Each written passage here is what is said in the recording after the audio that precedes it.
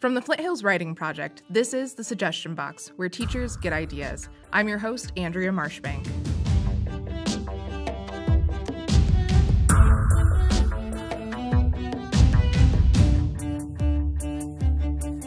Welcome to our very first successful Wednesday publication. We moved our publication day from Monday to Wednesday just because of some things happening with our social media account and some really cool stuff happening in the Suggestion Box podcast family. We now have a new social media manager, Bobby Rookstool. Very excited to have her on board.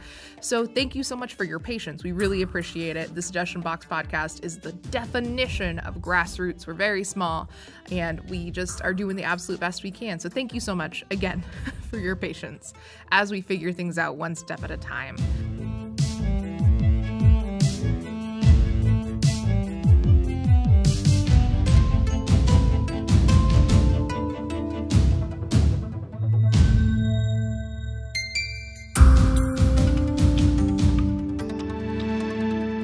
Today we have the absolute joy of interviewing José Vilson, who is a math educator for a middle school in New York. He has done a plethora of great things for the world of education, including starting many movements that involve diversity in education, as well as writing his own book, This Is Not a Test, and keeping a very successful blog called thejosevilson.com. I highly recommend you check it out. He is making waves over there. It's an amazing, amazing place to get consistent writing from José. So we're going to talk to him a little bit about the process of his project-based learning in math, specifically with a project that deals with scientific notation, as well as his style of inquiry in the math class that really puts the power back in the hands of the students, which is so important, especially in math. So let's get started.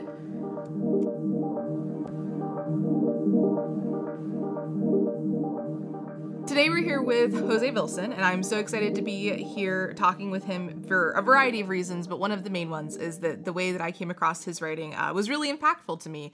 He writes a blog, the JLV, that has been widely acclaimed across education for a really long time now, several years, and it's won a ton of awards, and more than that, it's just an excellent blog. Like, forgetting that it's just got like accolades out the whatever, it's just a very, very well-written, very like meaningful blog, and that hit me because I think that my blog at the time was much more of a like reflection versus José's like his words were changing things. That was really cool. And so as a response, I bought his book, This Is Not a Test, which was also a really great exploration of just an amazing amount of content that really seemed like it was going to affect the world. And so reading José's work really like pushed me to be a better writer and a writer that took more risks, let's say, like a writer who wasn't there to just live in my own bubble of education. And so I really appreciated that. And so when I reached out to him, asked him to be on the suggestion box, I was so excited when he said yes.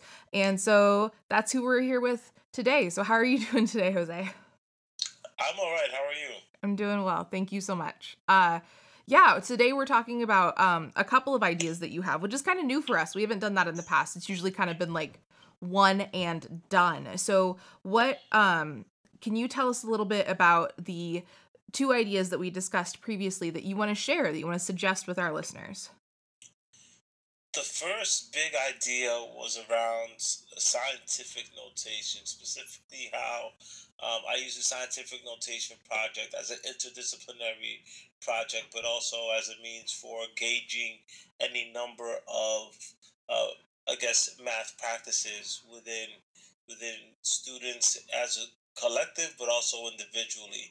My scientific notation project was sampled from any number of sources, but I found it helpful when I saw someone from the Maryland Burns Project come to our school and do it with my students. Obviously, it was fascinating to me how the person who was doing it, I think her name was Nikki Rizzo, she did it with my students, even as some folks said that they were not able to do it, or that because she came from another school, that she wasn't going to attempt it with my students. Of course, once I saw it done and I was asked to take it to completion, I was like, oh snap, like that actually really could work. And not only that, but I can actually extend it even further. So the scientific notation project is a piece where we try to model the solar system first collectively through our own guessing, and then through actual scientific calculation, and then we scale it according to whatever parameters we're given. So in the first section, we're attempting to say, well, what if we had this whiteboard? Where would you put the planet? And students would guess where the planet is depending on it. And usually, you get some sort of even distribution of where the planets would be, and you would get similar sizes for every planet. Mm-hmm. And then through some sort of research and some actual mathematics, we start to see that there are degrees, there are levels to how massive a planet would be, and how big the radii are, and then how distant they are from the sun and then from each other, right? So Yeah. through all that, we then start saying, okay, let's look at our calculations from before, and did that match up with what we actually had, guessed? And 9 out of 10 times, the answer would be no. So from there, then people start making their estimations around how far everything is, and we have a pretty good scale model on the board. And then I say, okay, thank you for your time, and then I let it go. The next day, without having remembered anything, because I tried to insist that students just take sparse notes, like not very many. We end up saying, oh, well, what if we did this on this given piece of paper? It could be a chart paper, it could be a small white paper. And then it forces students to then say, "Oh snap! Like I actually have to do the calculations all over again for this given piece of paper, and I have to scale. I have to do it to scale." And I tried to give them as little help as possible in the project. So most students do pretty well on it, given what they already experienced. But of course, there's always a couple of struggling students, and there's a lot of surprises in it too. But generally, I find it to be a good project for students to get together and really start thinking about the math that's in front of them. Yeah. So when you're implementing it the very first time on the whiteboard, do you help them out there, or is that more of a self-discovery?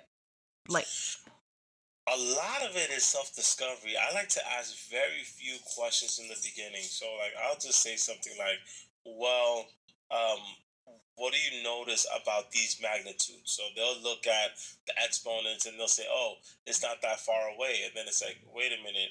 If we quote unquote move the decimal, right? Because that's always the trick there with scientific notation.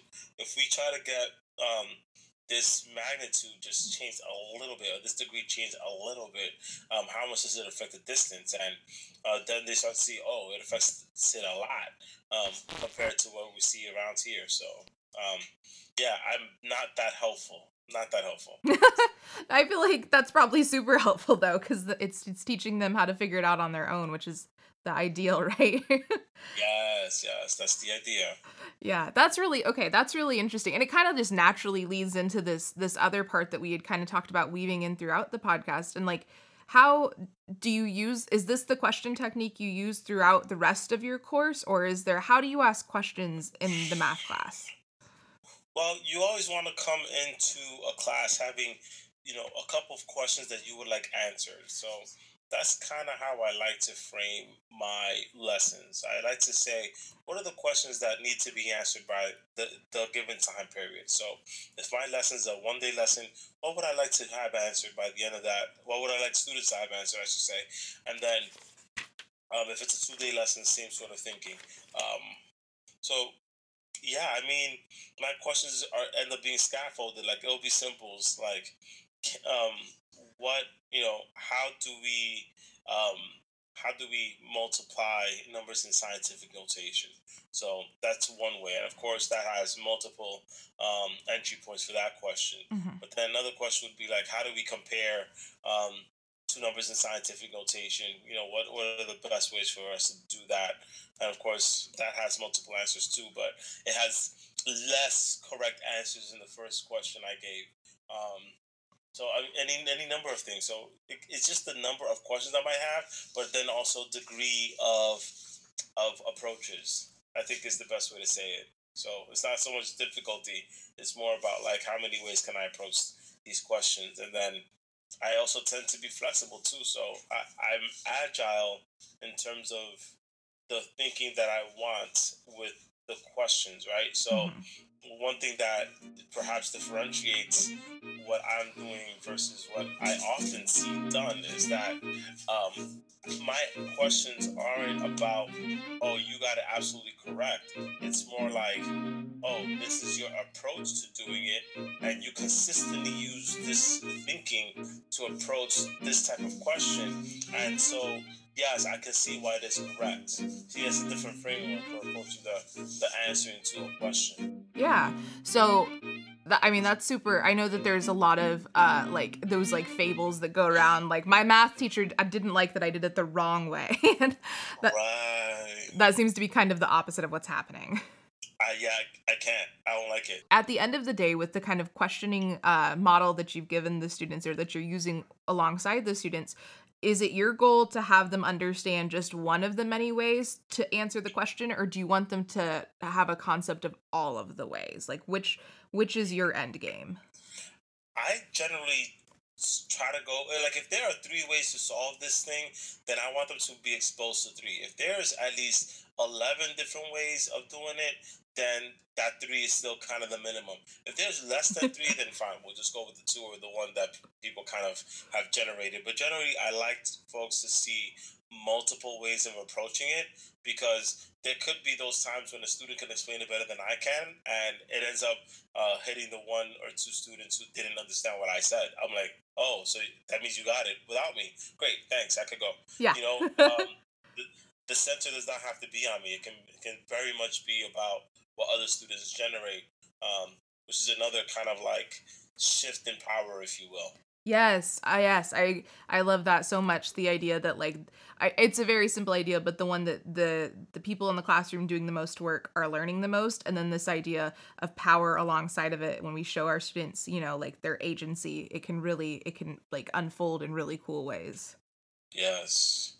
So, what does this like look like in your classroom? So if you've got very like question-based lessons, and we talked earlier about the scientific notation lesson, which mirrored that in a lot of ways. And let's maybe focus more on the scientific notation. So when you're going through this process with the students, when you're asking them, you on the second day, when you hand them the piece of paper and say, all right, now you go, you figure it out. What does that like logistically look like for our teachers out there to get a mental picture? So you hand out the papers and you give them the question, and like, do they collaborate with people around them, or do they have to sit in silence? What does that look like?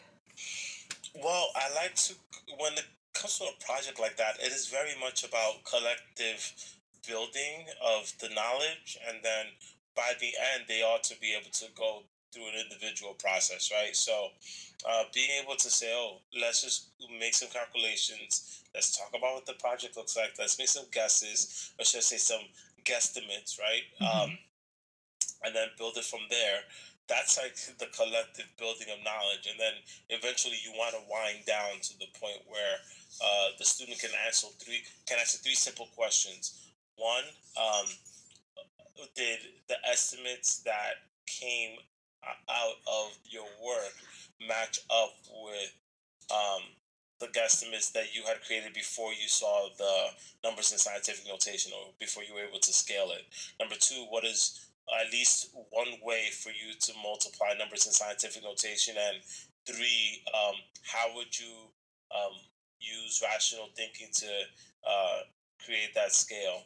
Um, so those are things that are appropriate there. Um, yeah, so that's pretty much what it is. It's like going from like the macro to the micro, Hmm. and I'm hoping through not just my own facilitation, but also through the students' own knowledges that they're able to just do it on their own. Not to mention, again, it takes the onus off me too, because I can then focus on any number of students who may be struggling or groups that are struggling with the work. Um, I know people are not necessarily a fan of that. Like they want to have more individual work, but I'm just not. I'm not inclined towards it. I don't like it for any number of reasons. But it's very much about focus for getting everybody to kind of build towards the individual, not necessarily having the individual build towards the collective. Yeah, I think that that's especially remarkable, or at least with our image of what a math class is right now. Like I see, and maybe with every class, like I picture my own English class in my head. I'm like, oh yeah, we do a lot of collaborative work. But if I were to like watch a television show about an English class, it wouldn't be that way. So maybe I'm having like, I'm just kind of accessing those stereotypes about math. But it sounds really neat, so that's good. That's important. Yeah, it's got a lot of things that sound engaging to the students. So you talked about helping your struggling students in that way. Like it allows you to kind of move around the room and help like different people with different things. Do you have any examples of students who have either with the scientific notation project or with a different project kind of grabbed a hold of this kind of way that you use questioning, and either like it's helped them a lot, or any challenges that have occurred throughout this process? I think a lot. There's still a lot of work to be done as far as trying to tell people that math class um, doesn't need to be so individualistic. So there are folks who, for whatever reason, prefer the lecture sort of situation. They Hmm. prefer to be told exactly what they need to be doing at every single time. I mean, I'm someone who doesn't really put an agenda on the board. I may have an objective, but I personally prefer um, just having somewhat of a loose classroom in order for me to be like, oh well, I at least was able to adjust accordingly. Because it always happens, right? Like you always think, oh, well, I planned it for this, but I'm disappointed because I didn't get through all of this. But I also met these things, and I was able to clarify things for all these folks. So, I mean, those are things that I'm just thinking right off the top of my head. Like, I find that some students really, I guess that's the challenge is like how to get students to uh, take that like the onus upon themselves. I don't want to use the word ownership too much, but that's pretty much what it is. It's like being able to take some of that power and say, hey, like I don't necessarily need to check in with my teacher every single time that I got it correct. Um, and or I hope they're ready when Mr. Vilson says, "Oh, well, why would you ask me if you already know the answer?" You know, those are those are things that I guess are the struggle points as far as I'm concerned too, because it's kind of like, okay, but I would say if we start school in September, I would hope by November, December, folks are just ready to say, "Hey, I can handle this on my own," and I don't necessarily need to do all your work for you, or at least check in on every single thing that you do. So, um, things of that nature are pretty much the struggle there. Yeah, I feel like that sounds a lot more like real life. Or I really I hesitate to use those words because school is still life, but it's the I don't know, the collegiate level or the workforce, or kids who decide to become their own bosses later on in life and are like self-employed. Like that sounds like real life. Like when you don't have the constant, person in the room to check in with. It sounds like you're developing these skills that are going to be more helpful to them than if you did, like kind of enable a little bit of their, as you said, kind of lack of ownership, or even like a little bit of like learned helplessness. Like you're giving them their own legs. Mm-hmm. Mm-hmm. That's the plan. It's very much about getting folks to just be more thoughtful about their work because, as I keep telling students this all the time, like regardless of who's in front of you as far as teaching is concerned, you still have to find a way to get yourself to be, I guess, autodidactic, if you will. And I don't use that word, but I'm like, you need to be self motivated because regardless of who's in front of you, you need to be ready. You need to make sure that you're able to learn regardless of who's going to be guiding you through that learning. I'm thinking, and I think it's not just a mentality um, for school, but it's also a nice mentality for life. Being able to just say, "Hey, I can just self-teach, and I'll do it however way, like whichever way I gotta do it." Hmm. And if the teacher wants to help me out do that, that's fine. But again, it's a shift in power, um, and allowing for I guess a relational sort of conversation around learning instead of saying the teacher's just gonna feed me all the information and I'm gonna sit there and take it so I can pass this test or I can pass this grade. Um, it's things for folks to think about. Yeah, I think that's the way we seem to be leaning more and more in education is questioning this idea of where their motivation is coming from, and where we're forcing their motivation to be when we teach in certain ways, when we kind of make it so that they have to rely on us. But it seems like many things in their adult life are going to have to be them being self-starters, right? Like if you don't do it yourself, nobody will. Right, right. And it's, I think that's where kind of inequity comes in too, because we already know, through various studies that not everybody who's in front of a bunch of our kids is ready, um, or is given the proper amount of resources, proper amount of focus or expectations for that matter when they do come into a classroom. So my classroom, I'm hoping, is a way for folks to understand how to survive in classrooms that may not always be hospitable to them, by giving them that set of questions, that set of understandings about how to approach schooling, instead of just saying the teacher's going to give me everything. It's like, no, actually, I want you to have everything, Mm-hmm. and you should expect that the teacher's going to be able to facilitate that with you for your own learning, for your own understanding, not just in math class, but in any other class that you're in. Yeah, I think that's a really great way of explaining everything. So, did you know when you became a teacher, when you were going through like the journey that you did to become an educator, did you always know that this was the way that you wanted to have inquiry be in the classroom, to give students, their own, like agency and facilities to learn, or did you kind of come upon it? Like, how did that happen? Gosh, I mean, when you're asked to teach, right? Like there are any number of sources that are given to you as far as how to teach, but generally the way that I was told I need to teach, or that I'm not even gonna say told, I'll just say like the expectation in society for how to teach in a urban school Mm-hmm. with predominantly students of color is, you're the person in front, you're the person in charge, and everybody else has to obey whatever you say. And I mean, there are folks who that works for, and I'm not necessarily going to judge them, but uh, I thought, over time, it just wasn't my personality. Like I found myself trying to be that person, and it just became really hard to justify, you know, being that having that militaristic pedagogy, be always having to be the person in charge, Mm-hmm. always having to be the person with all the answers. And not to mention, it was just wearing me out. So there's any number of students who it was like, wait, so you really expect me to have all of the answers all of the time? It's like, no, not necessarily. Even though I might have all the answers, but that doesn't really help you with your own learning. So I came upon it through any number of pedagogues, folks who, and I mean, I'd be hard pressed to tell you which exact one, but I'd say folks who've been following the works of Lisa Del Pitt, who's been listening to Paulo Freire, who've been even listening to like Pedro Noguera, like any number of folks who are about that inquiry based life, that just became my focus. I was like, oh snap, like all I have to do is ask a bunch of questions, and I could probably get way more out of asking those questions than me just having all the answers. And me also being able to say, oh, I actually can walk away without having to be the one that says that was correct.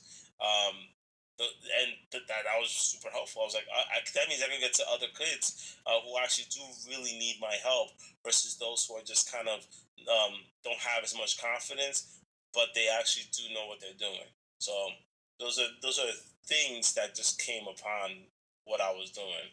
Yeah, I think that you've got like you found what works for you and like what works for your students. How do they respond to this type of like inquiry focused, questioning, learning, maybe even in regards to like maybe their other classes or past classes, or like what they thought math class was going to be like how what is their feedback to you? Even when they don't necessarily like how I do things per se, or maybe they're just curious as to what I'm thinking when I do something, they tend to like my class a lot. That is kind of me being humble, because there's a lot of kids who are like, oh, he's my favorite math teacher. Oh, he's this, that, whatever. And it's not just because like I understand their language and I respect their music and all the other stuff. Like I think people get that confused because of course, a black male teacher being able to be responsive to their cultures and the way that they speak and the way that they talk and actually listen to the music. Like, yes, that goes a long way, but it really is very much about how I teach and what I'm teaching and how I tell students that they too can do it. And then giving them ways for them to teach each other and teach themselves. So, there are lots of elements there. I mean, obviously, I can never say I'm 100% perfect. I really wish, but that's the thing, right? Like, you always want to be a better teacher every single day. And maybe the conditions around you don't always allow you to be the best teacher ever. But I think what's allowed me to flourish is this idea that um, I am there really to get students to be their own teachers more than anything else, and not just prepare them for my own set of learning, but also for them. Like just being able to say, hey, like, yeah, I'm getting to be a better teacher, but I actually want you to be better teachers than me. I need you to be better learners than me. So that's been it, and I think once people get a sense of that, then I can pretty much like do anything I want. And they'll be like, oh yeah, like I see why you're doing that because you really care about my learning. So that's been a revelation for me. That's awesome. That's really great. That sounds like the ideal for everybody. That sounds fantastic. Do you think that in the process of questioning and how you do this, that you touched on how the trust you build with your students because you are like you speak their language and you respect their music and all of these different factors.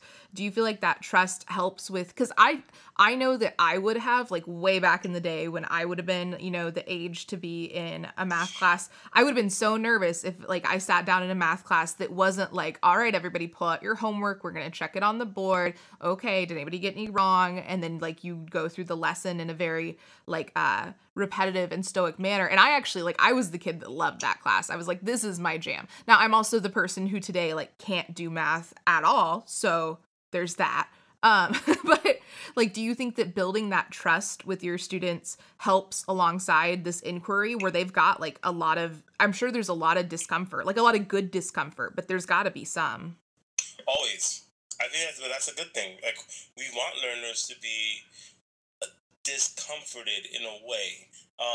And by discomfort, I mean that I'm shaking them out of the premise that I have to be the one in power. That's the discomfort there. Not like, wow, this person makes me feel kind of weird, or this person doesn't really care about what I'm learning and is just going through the motions, or any number of things, right? Like I need them to trust because that trust allows me the flexibility to say, I'm not going to be hovering over you. You need to take over your learning. So it goes hand in hand. It's very relational that way. Some people don't like it, but oh well. Like it's an extension of my own personality, which like I try my best to like to do what I can with what I'm given. Is really the angle there. Yeah, I mean that's as far as I got because it's just like I'm kind of frustrated because I'm finding that um, people are hyper abusing the Danielson framework.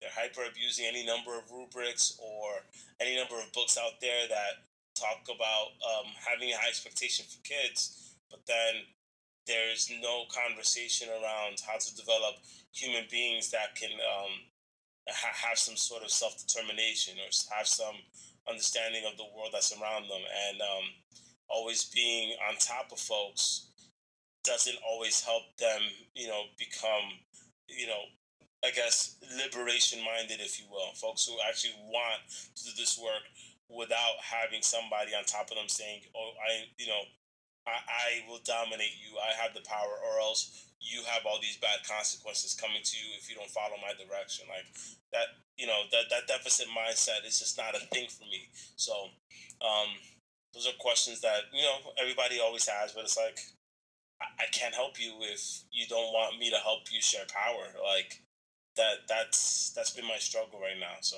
Yeah, they have to like we have to be enabling students via like the time we give them, and also, like the rubrics we choose to use or not to use. We have to enable them to find the value in it themselves, or else it really doesn't matter. Like I have, and I think we've all had those students that like literally they go through the entire day, and I don't have negative feelings towards these students. I want to help them so much, but it's almost like they could have not been at school and gained the same amount. And that's a problem. When you're doing this, you kind of touched on rubrics a little bit, like, and a little bit of like when we're not aware of how we're using them, we can kind of we can definitely we can stifle the education that we're trying to promote and create. So in this process of inquiry, and you've got like the project of the whoa, I lost it. Hold on. The project of the scientific notation. So how does assessment look in your class? If your process is more of like you building questions that you want students to answer, how does that look like from a point of view where you're assessing them? Like, how do you gauge whether or not they learned? And then also maybe a little bit on like how does that make its way to the grade book? Because at the end of the day, most of our listeners probably, we got to do a grade book. no, of course, what I would say is like, there's always going to be those requirements and compliance pieces. I can't knock that. So obviously, I do have a quiz ready. Like, it'll be like a 3 to 5 question quiz. I may do a reflection as well. Actually, I do a reflection as well. So like, there's the quiz where it's like, here are the skills that you were supposed to know. Cool. But then there's also the reflection where I may just ask folks, I guess, non-committal questions like, how was that project for you? How much did you think you learned? Things that are formative. I mean, not that everything is informative for me, because I don't believe in summative per se. Mm-hmm. But I do believe that there has to be points where you can actually ask students what they felt like they learned, or what they got out of whatever it is that you're teaching. So, if and when you're given room for that, you should totally use it. So, yeah, I'm not. You do your quiz, you do your task, great. Just to make sure you have your data, make sure you can cross your T's, dot your I's, and all that. But my assessments are pretty much verbal. Like, if I can like ask somebody on the spot, how'd you do that? um, and they can give me a pretty clear answer, then that's an assessment for me. And it Mm-hmm. was formative, and it told me what I needed to know. And usually, even just asking 6 random kids in a class of 30, Mm-hmm. awesome. Yeah. I'm sure that that's like, random sampling at its true form. You're probably going to get a really accurate version of what the class is feeling like. So you talked a little bit about reflection writing, which I think is great, because I think writing should be happening in every single part of the curriculum, cross curriculum and all that. How does your status or your like experience as a writer, do you talk about that with your students as you ask them to write reflectively about math? Because at my school, or at least in my area, I know that when my students come to their ninth grade math class and they're asked to write, like it's really kind of it's different for them. They haven't been asked to write about their process with math before. It seems that like sometimes that gets pushed over to a different, to a different classroom. So do you address like that you're a writer? Do you talk about that, or is it casual? The thing is about my life outside of school is I don't talk about much of it. Um, there's two functional reasons for that. One being that I think there's too much petty gossip that has happened in the last decade or so when it came to my blog writing and my presence out there. So that became a very real thing for me, and so I'm always cautious about trying to bring that into any space where it actually might get to other adults. Mm-hmm. And that's just being real. But then the second part too is like, what often happens with folks who call themselves authors and all that other stuff. And yes, I am. I am the only published author in my school, so kudos to me, huh? Is I I don't necessarily need to be the center. I prefer not to be. In fact, I prefer to just say, hey, here's something for you to think about as you are writing, because I'm trying to get students to say to themselves, I can actually be better than Mr. Vilson at writing. Good, thank you. Because I need them to be. Like, I need Yeah. to be better at math than me. I need to be better at, like, life than me. Because that's always my mentality is, how do I pass on whatever it is that I can, do without having to look like I am the power source, Mm-hmm. It's like, cool. Like, don't let adults always adult.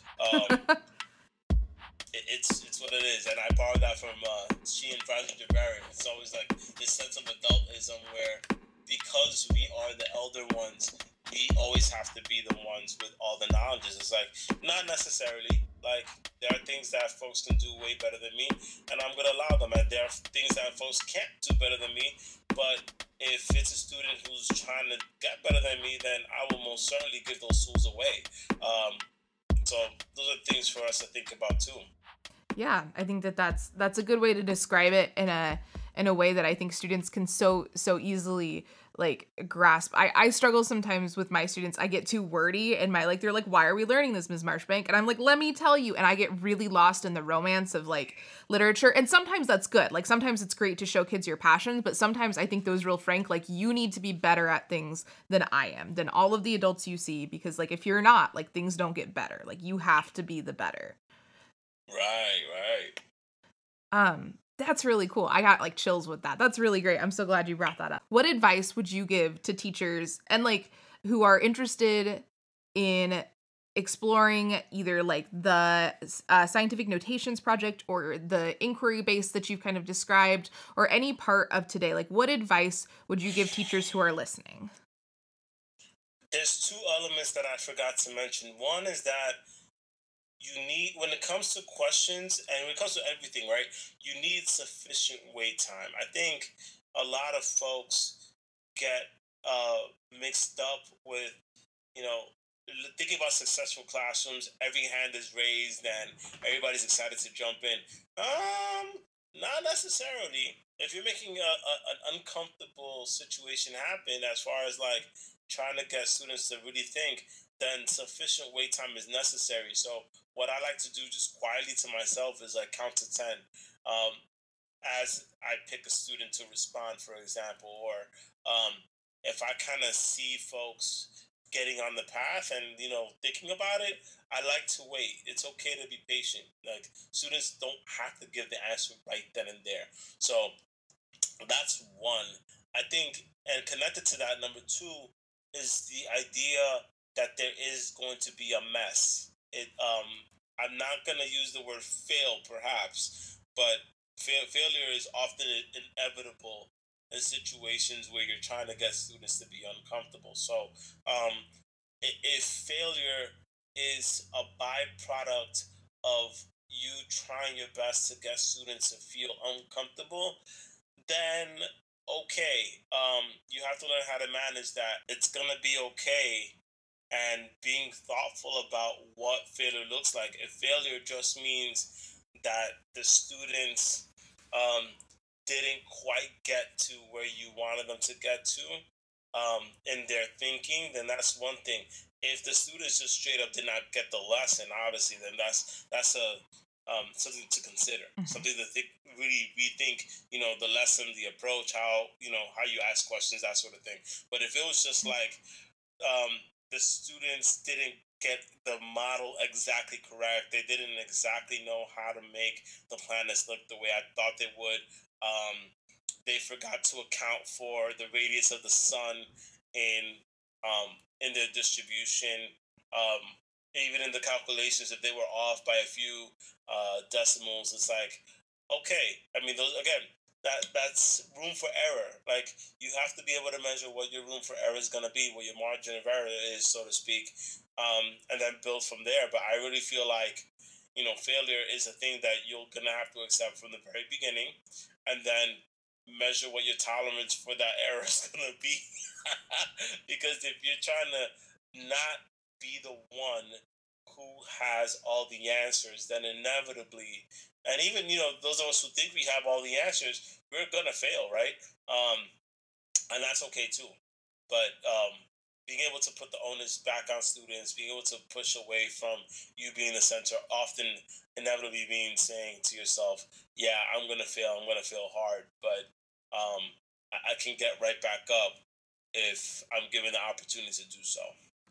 Yeah, I think that's definitely the philosophy that I have seen be incredibly effective. And in a lot of ways, it sounds almost a little bit like process versus product in some aspects. And just this idea that we need to make sure our students are, well versed in dealing with the mess, right? They've got to know how to handle their own failure and move past it. Yes. Well, thank you so much for coming on today. I really appreciate it. Thank you for all of your wisdom and advice. And I have so much to think about inquiry, and I'm sure that a lot of our math educators listening have, a great new lesson idea if they can put it in their classroom. So thank you. Of course, thank you.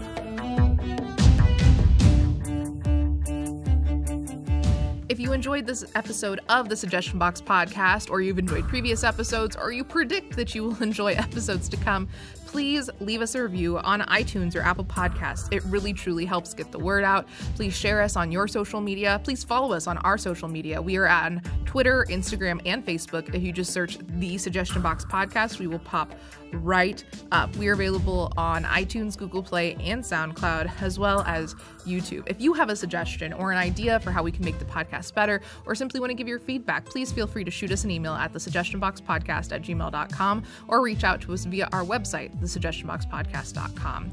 Thank you so much for listening, teachers. We'll see you next time.